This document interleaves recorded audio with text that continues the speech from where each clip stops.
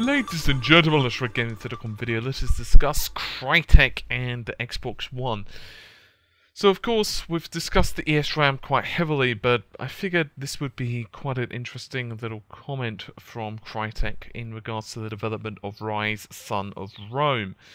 So of course, Ryse, Son of Rome is a rather pretty looking title, and there were some questions regarding how they actually got this game looking so amazing, because definitely, I think it's fair to say that Ryse is one of the better looking games so far of this current next generation.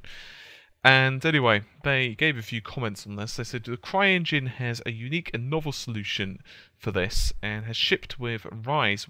One of the problems using deferred shading is it's very heavy on bandwidth / memory traffic. This gets exponentially worse as overlapping lights cause considerable amounts of redundant read and write operations.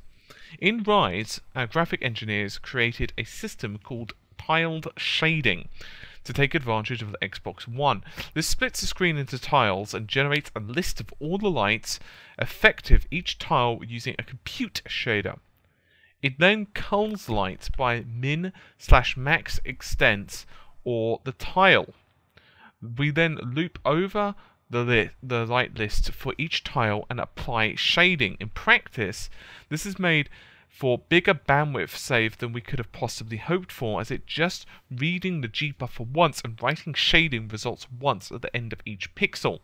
Only a single compute shader was used for Ryse for light culling and executing the entire lighting and shading pipeline, with small exceptions like complex surfaces like skin and hair. And that was pretty much all they said, but regardless, a very interesting quote, I thought. And there is a lot of confusion, I think, from people regarding what the various rendering modes are, because obviously you might have heard of things such as deferred shading previously. You probably heard of, let's say, tile-based rendering, forward plus, and so on and so on. And I think at some point I'm going to have to cover all of these, and it's well out of the scope of this video. I'm probably going to do it as maybe explanation or something. I might even have to get James or something involved in the channel, so we could kind of do like a co-op video, since it's been... I actually don't think we've done a co-op properly, so I think that would be kind of cool as well. And I'd like to start getting into some actual physical kind of getting into the game engine type of things. I think that'd be kind of cool to do.